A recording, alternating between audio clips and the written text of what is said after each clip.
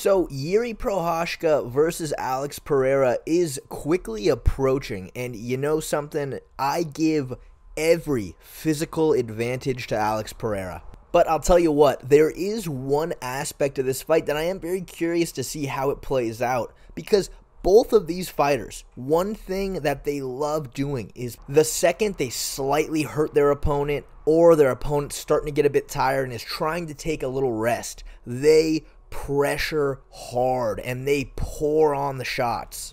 Jiri absolutely melted Dominic Reyes with pressure. He tagged Dominic and then he was just all over him. And Reyes was throwing back and he even countered him with some pretty clean shots, but Jiri did not take a back step. He was like the Terminator, just constantly peppering him with shots.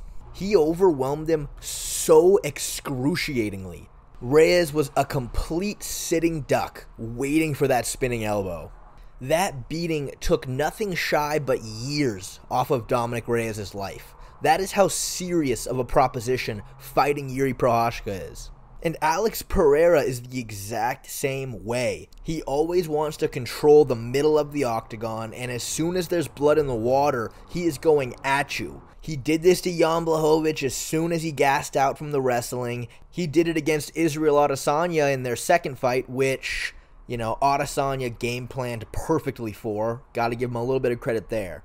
Even Sean Strickland, whose entire mixed martial arts game is built upon the fact that he constantly pressures you. Alex, he'd back up slightly, but he just kept circling, kept staying in the middle. He never let himself get pressured, which ultimately gave him a huge advantage in that fight, unlike Adesanya, who just let himself get walked down the entire fight. So we've got two guys in Jiri and Alex who both want to be the one pressuring their opponents. So how is that going to play out? In my mind, Alex is just going to do the exact same thing he did in the Strickland fight. He'll back up slightly, but he's going to constantly be circling. He wants to hold the center of the octagon. He's not going to let himself get pressured. And this is where I think Alex is going to have a huge advantage, because Jiri thrives on the fact that he is very unorthodox and he overwhelms guys. But due to the fact that Jiri has what you can call spotty striking defense, he's playing a very dangerous game trying to walk down Alex Pereira. Because what Jiri does, he keeps both his hands low and he solely relies on head movement to avoid strikes. And he gets cracked a lot. Glover cracked him a bunch of times. Dominic Reyes landed a lot of good shots and almost finished him. Hurt him really, really badly. But Jiri, he has a very strong chin, and he demoralizes the guys he fights because he's sitting there right in front of you, hands down, chin out in the air, and he is just constantly pressuring you. You land a few shots, you think you hurt him, but he doesn't go away. And guys break mentally. It's a dangerous strategy, but it's an effective one when it works out. The issue for Jiri, he is fighting the worst guy you could possibly do this against, because Pereira is a sniper and he will knock you out if you give him the opportunity. Another big issue Jiri has here is he is very susceptible to kicks, especially calf kicks. He fights like a traditional martial artist. He stands very bladed and he has a lot of bend in his knees because he loves throwing flying knees. Typically, because Jiri always backs his opponents up, it is extremely hard for them to throw kicks.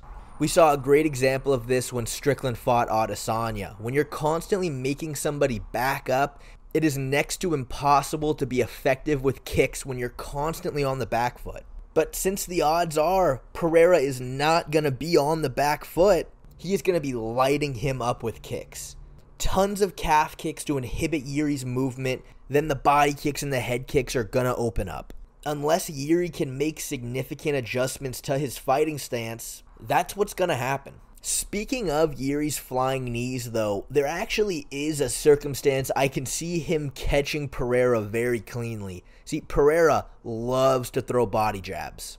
It's his absolute favorite way to set up his left hook, is just to constantly hit you right in the solar plexus with a stiff jab. Now, I'm sure Jiri's team see this and know if they can time a flying knee right off the jab to the body, they can catch him. Now, here's the issue though. Why on earth would Pereira need to be throwing jabs to the body? Yuri's hands are already down. He doesn't need to bait him to lower his hands. He's doing it for him already. Though, you never know. It is borderline impossible to find people who can replicate Yuri's style. And you know Pereira has done thousands and thousands and thousands of rounds of sparring against orthodox fighters. That jab to the body, it could be just ingrained in him. In the heat of the battle, if he reverts back to his instincts, throws one of those, it could actually be lights out. But other than that one circumstance, how on earth is Yuri going to hit him with a flying knee? He stands way too tall, and that is the only time he ducks his head. But you would be an absolute moron to say Yuri doesn't have a shot here. Because Yuri fights with his hands so low, his punches come from angles you're not going to see from anybody else in the world. In fact, Yuri practically breaks all the rules of mixed martial arts. Sometimes this can be to his detriment, as he's a very long and rangy fighter, but he never uses his range to maintain distance. He gets right up in the face of his opponent. But against Alex Pereira, this is a good thing. Yuri is at a massive disadvantage if he tries to have a kickboxing match on the outside with the two-time Glory kickboxing world champion. No matter how unorthodox he is, he wants to get on the inside and cause damage. But this also leads us to another area where I think Yuri is at a disadvantage. Being so wild and unorthodox, if Yuri had one-punch knockout power, then I'd be saying welcome to the Yuri era, November 11th. Because let's not forget, Alex does get hit in his fights. But being such a high-level kickboxer, you're never going to catch Alex running into a punch, which is how you really hurt somebody. Izzy was able to do it because he took advantage of the fact that if he was hurt and he backed up against the fence, he knew Alex would unload on him. But you can see, Alex has plugged that hole up in his game.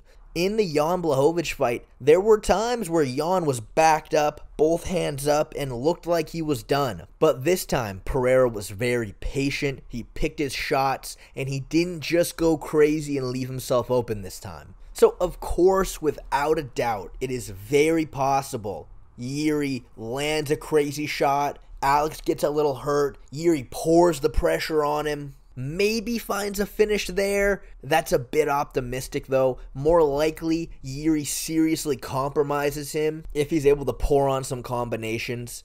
But at the end of the day, if you're having a firefight with Alex Pereira, I'm not picking against him. Not at all.